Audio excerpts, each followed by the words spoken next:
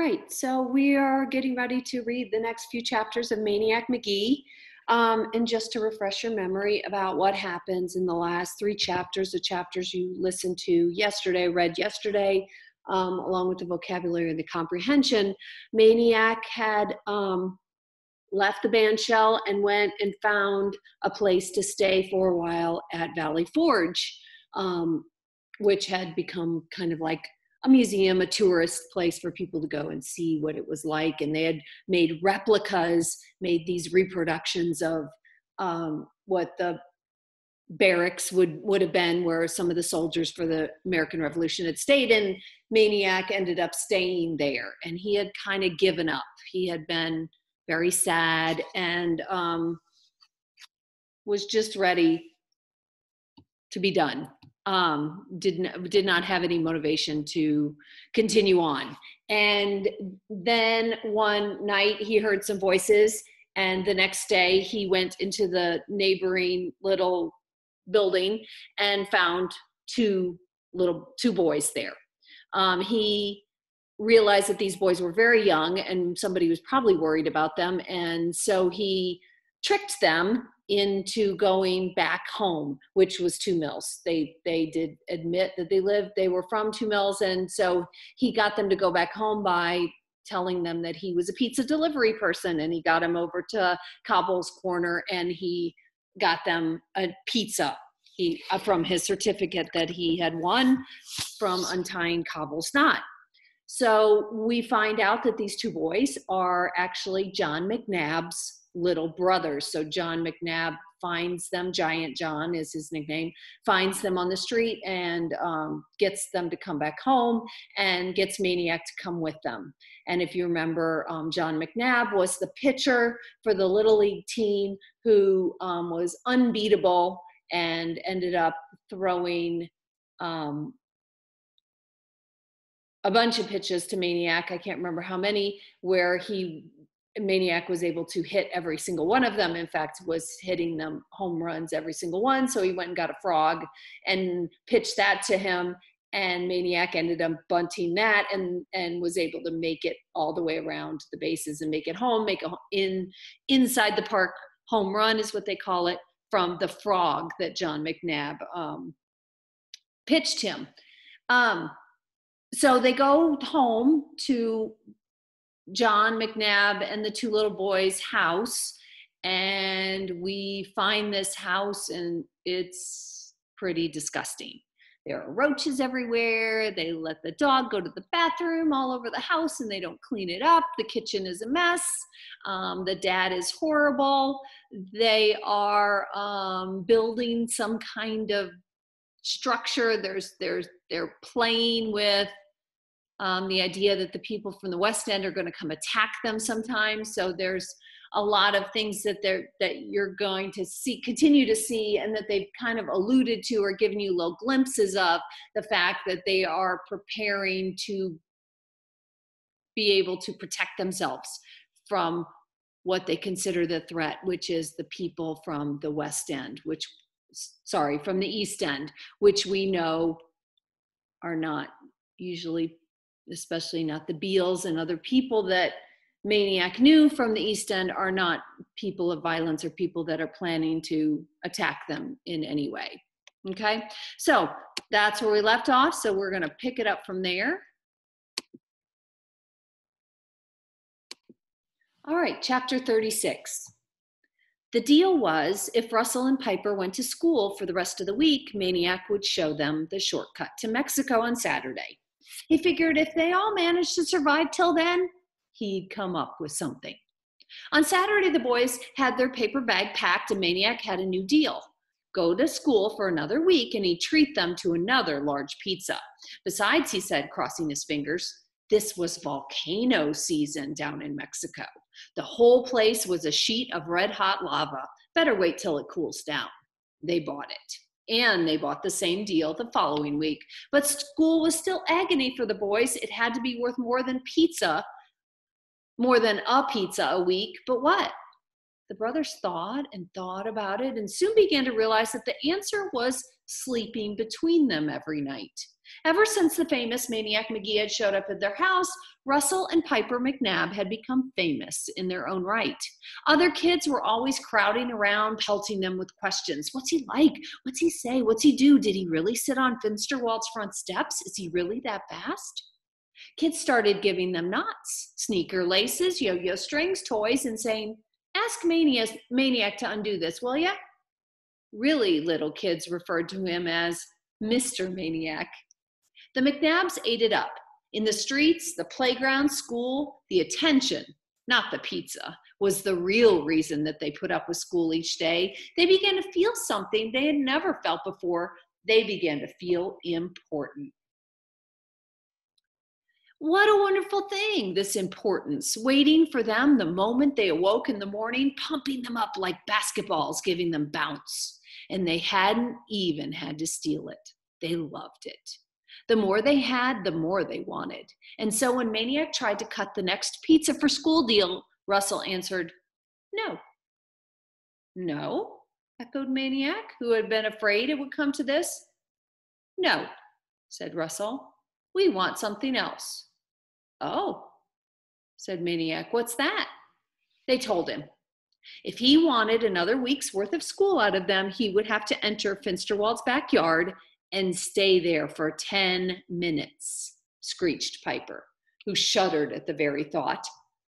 When Maniac casually answered, "Okay, it's a deal," Piper ran shrieking from the house.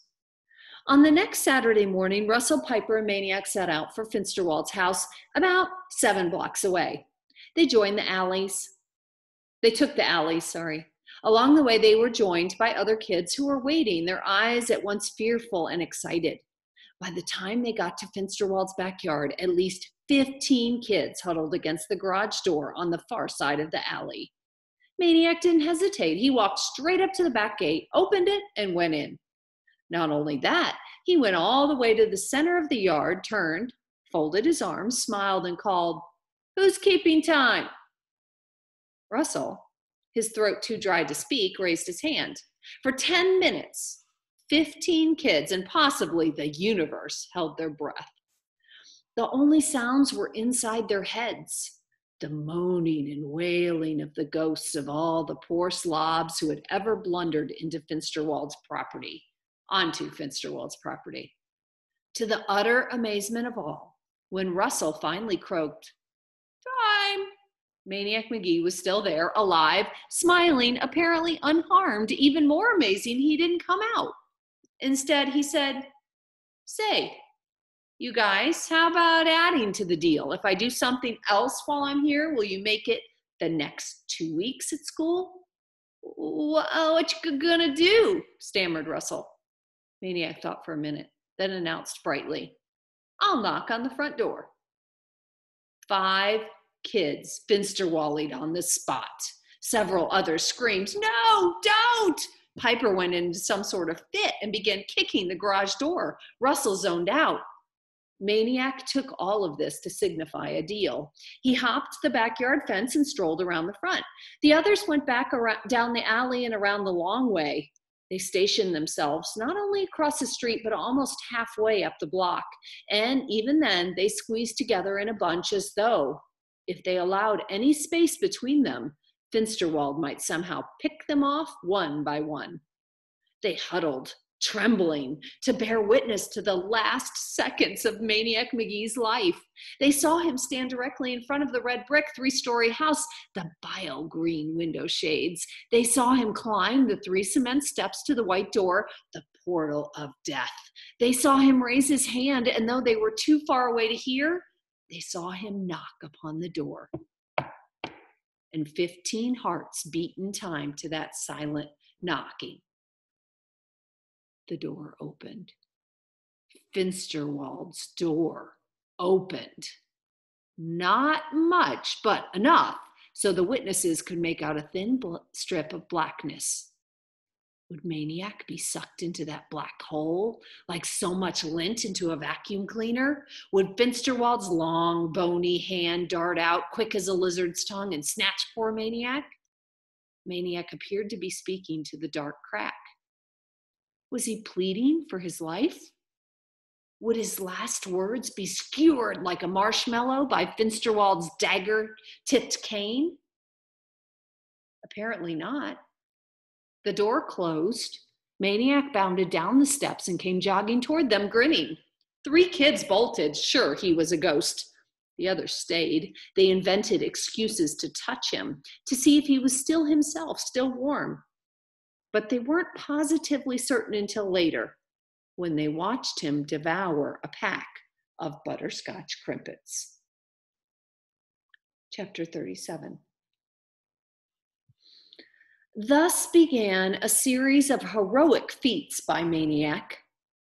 At 20 paces, he hit a telephone pole with a stone 61 times in a row. When the once-a-week freight train hit Elm Street, he started running from the Oriole Street dead end on one rail and beat the train to the park. No sweat. He took off his sneaks and socks and walked, nonchalantly as you please, through the rat-infested dump at the foot of Raco Hill. The mysterious hole down by the creek, the one you would never reach into, even if you dropped your most valuable possession into it, he stuck his hand in, his arm in, all the way to the elbow, kept it there for the longest 60 seconds on record, and pulled it out dirty, but still full of fingers. He climbed the fence at the American Bison pen at the zoo. He had suggested this feat himself, everyone else scoffing, and while the mother looked on, kissed the baby buffalo. So it went, through February, March of that year, a feat a week. To much of the town, hearing about these things, it was simply a case of the legend adding to itself, doing what legends do. To Russell and Piper McNabb, it was a case of boosting their importance ever higher in the eyes of the other kids. Was it not at the brothers' direction that Maniac Magee performed these deeds? And who, after all, is the more amazing, the lion or the tamer? I'm recording.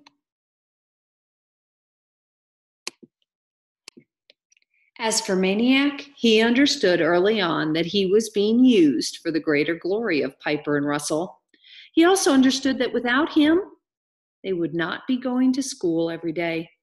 For the McNabbs, there was nothing free about public education. A tuition had to be paid. Every week, Maniac paid it. And besides, he loved to meet the challenges they cooked up for him. And then one day they gave him the most perilous challenge of all. They dared him to go into the East End. Chapter 38.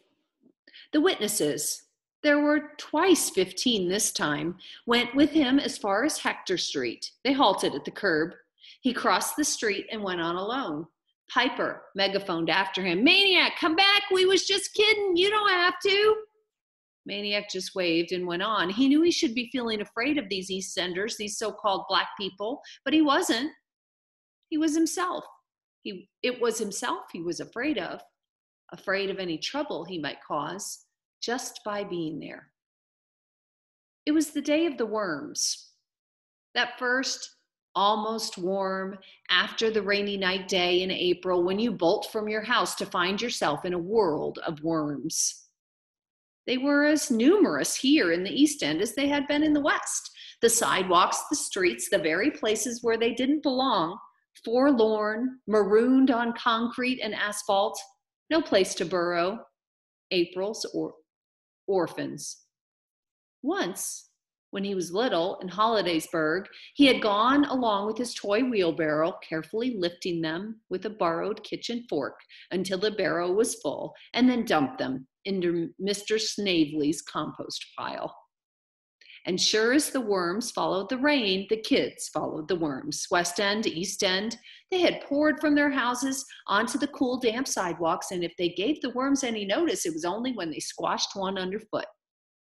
And so, as Maniac moved through the East End, he felt the presence of not one, but two populations. both occupying the same territory, yet each unmindful of the other, one yelping and playing and chasing and laughing, the other lost and silent and dying by the millions. Yo, fish belly! Maniac snapped too. He glanced at a street sign. He was 4 blocks from Hector, deep in the east. Mars Bar came dip-jiving towards him, taller than before, bigger, but still scowling. Hey, fish, thought you was gone. Maniac turned to face him fully. Mars Bar did not stop till he was inside Maniac's phone booth of space, inches from his face. They locked eyes levelly, Maniac thinking, I must be growing too. He said, I'm back. The scowl fiercened. Maybe nobody told you I'm badder than ever. I'm badder every day. I'm almost afraid to wake up in the morning. He leaned in closer because of how bad I might have gotten overnight. Maniac smiled, nodded. Yeah, you're bad, Mars. He gave a sniff. His smile went a little smirky. And I'm getting so bad myself, I think I must be half black. Mars's eyes bulged. He backed off. The scowl collapsed, and he howled with laughter. His buddies, who were hanging back, stared dumbly. As Mars unwound from his laughing fit, he studied Maniac up and down, aware, too, that Maniac was studying him. When he could speak again, he said, Still them raggedy clothes, huh, fish? He lifted one foot, posed. I seen you looking. Like them kicks? Just got 'em. Maniac nodded. Nice. They were more than nice. They were beautiful. The best. Yes, the baddest sneaks he had ever seen. Way better than anything Grayson could have afforded. I forgot to tell you something else too, fish. What's that? I'm fast. I'm faster. I've been working out, got my new boss kicks. He sprinted in place, arms and legs pistoning to a blur. He stopped. He jabbed a finger at Maniac's nose, pressed it flat in the soft end of it. See, guess you were right now. At least you got a black nose. He laughed. They both laughed. Everybody laughed. Then Mars turned scowly again, saying, You ain't black enough or bad enough to beat the Mars man. We gonna race, honky donkey. The race was set up on Plum Street, the long, level block between Ash and Jackson. By the time they were ready, half the kids in the East End were there, from the tiniest pipsqueaks to high schoolers. The little kids ran races of their own from curb to curb. The bigger kids shouldered blasters and dug into their jeans for coins to bet with. For the first time since fall, mothers opened windows and leaned out from second stories. Traffic was detoured from both ends of the block. No one could find string for the finish, so a second-story mother dropped down a spool of bright pink thread. Another problem was the start. First, they had to find chalk to draw the start line, and when they did, nobody could seem to draw it straight. The result, a stack of starting lines creeping up the street till somebody brought out a yardstick and did it right. The next problem came when the starter, Bump Gilliam, who was also Mars Bar's best pal, called, Get ready! And someone in the crowd yelled, That ain't what you say. You say, take your mark. Well, everybody jumped into it then. There was a shoving and jawing and almost a fist fight over the proper way to start a race. Finally, there was a compromise, and Bump called, Get ready, on your mark. At which point someone else called, Go Mars! And Bump turned and snarled, Shut up. When the starter starts, there's no noise. So naturally, someone else called, Smoke 'em, Mars. And then came, Waste 'em, Mars, and Do the honk, bar, man. It might still be calling to this day, had not a single voice separated itself from the others. Burn 'em, Magee. It was hands down, laughing and pointing from his perch on the roof of a car. Bump jumped into the let-up. Get set, go! And at long last, mossy from their weight at the starting line, they went. Even as the race began, even after it began, Maniac wasn't sure how to run it. Naturally, he wanted to win, or at least do his best. All his instincts told him that, but there were other considerations. Whom he was racing against, and where, and what the consequences might be if he won. These were heavy considerations. Heavy enough to slow him down, until The hysterical crowd and the sight of Mars Bar's sneaker bottoms and the boiling of his own blood ignited his afterburners. And before you could say, "Burn 'em, Magee," he was ahead, the pink thread bobbing in his sights. But he never saw his body break the thread. He saw only the face of Mars Bar, straining, gasping, unbelieving, losing. They went crazy. They went wild. They went totally bananas. You see him? He turned around. He ran backwards. He did it backwards. He beat him going backwards. Mars Bar tried. He shoved Bump. "You started too fast. I wasn't ready." He shoved the thread holders. "You moved it up so he could win. I was gaining on him." He shoved Maniac. "You bumped me. You got a false start. You cheated." But his protest drowned in the pandemonium. "Why did I do it?" was all Maniac could think. He hadn't even realized it until he crossed the line, and he regretted it instantly. Wasn't it enough just to win? Did he have to disgrace his opponent as well? Had he done it deliberately to pay back Mars Bar for all his nastiness? To show him up and shut him up once and for all? His only recollection was a feeling of sheer, joyful exuberance. Himself in celebration shouting, "Amen," in the Bethany church, bashing John McNabb's fastballs out of sight, dancing the polka with Grayson. Maybe it was that simple. After all, who asks why otters toboggan down mud banks? But that didn't make it any less stupid or rotten thing to do. The hatred in Mars Bar's eyes was no longer for a white kid in the East End. It was for Jeffrey Magee, period. The crowd surged with him as he made his way westward. It wasn't clear whether they were glad or not that he had won, only that they had seen something to set them off. They jostled and jammed and high-fived and jived, and everyone who called him White Lightning, two more challenged him to a race. "Right here, baby, you and me. See who's going to turn his back on who." Maniac kept moving, embarrassed, wishing he could just break out and sprint for the West End, wishing he could duck into the Beals' house and be sanctuary there and not fear reprisals on them. And just about then, miraculously, two little hands were worming into his, two familiar voices squealing, "Maniac, Maniac!" Hester and Lester. He snatched them up, one in each arm. He was on Sycamore Street. There was the house, the door opening, Amanda, Mrs. Beale, smiling to beat the band. Chapter 39. During the night, March doubled back and grabbed April by the scruff of the neck and flung it into another week or two down the road. When Maniac slipped silently from the house at dawn, the only way he'd ever managed to get away, March pounced with cold and nasty paws. But Maniac wasn't minding. The reunion had been ecstatic and tearful and nonstop happy, and inside he was pure July. He was half a block up Sycamore before he stopped tiptoeing. Minutes later, he crossed Hector. The streets were dry. An occasional scrap of chewed rawhide was all that remained of the worms. Hours later, Russell and Piper spotted him 3 blocks off. "Maniac, you're alive! We thought they got you. We thought they slit your throat.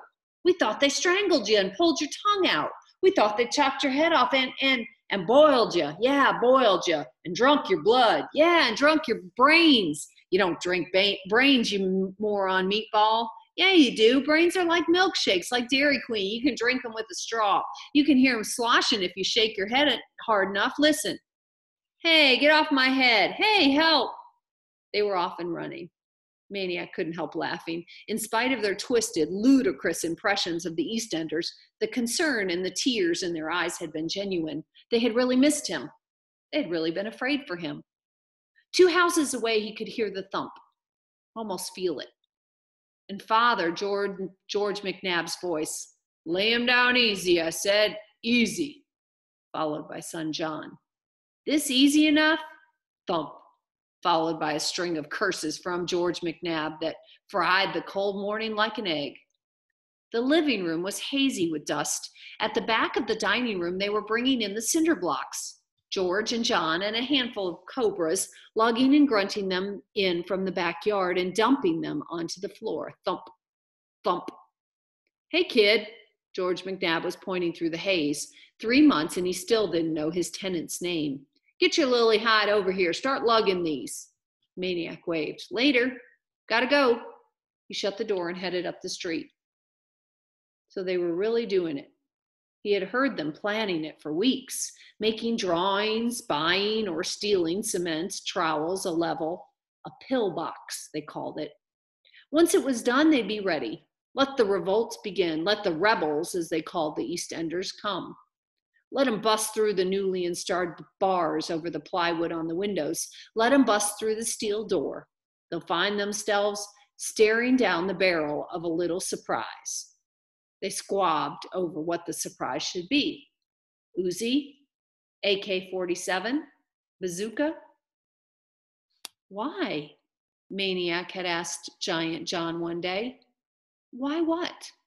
Why are you doing all this? To get ready. What else? Well, what do you think's going to happen? What's going to happen? Giant John swatted a squad of roaches from the kitchen table and sat down. What's going to happen is one of these days they're going to revolt. Who says? Who cares who says? You think they're going to make an announcement? Maniac tried to picture Amanda and Hester and Lester and Bow Wow storming the barricades. When's all this supposed to happen? John shrugged. You never know, maybe this summer. He jumped up, grabbed a beer from the fridge, flipped it open. They like to revolt in the summer, makes them itchy. They like to overrun the cities. This time we'll be ready. And he told Maniac what he often imagined lying in bed. The blacks sweeping across Hector one steaming summer night, torches, chains, blades, guns, war cries, marauding, looting, overrunning the West End, climbing in through smashed windows, doors, looking for whites, bloodthirsty for whites, like Indians in the old days, Indians on a raid. That's what they are. Giant John nodded thoughtfully. Today's Indians. The cockroach strolling up his pant leg wasn't the only thing making Maniac feel crawly. He shook off the roach. He moved to the center of the kitchen to surround himself with as much space as possible. But other people, he said, I don't hear them talking about revolts. Nobody else wants to make a pillbox. Giant John tilted the last of the beer into his mouth. Maybe when we do, he grinned. They will. That had been weeks before, and now the pillbox was underway, no longer an idea in the backyard, but a reality in the dining room. Now there was no room that Maniac could stand in the middle of and feel clean. Now there was something else in that house, and it smelled worse than garbage and turds. All right, we're going to stop there for today. We will continue reading next time.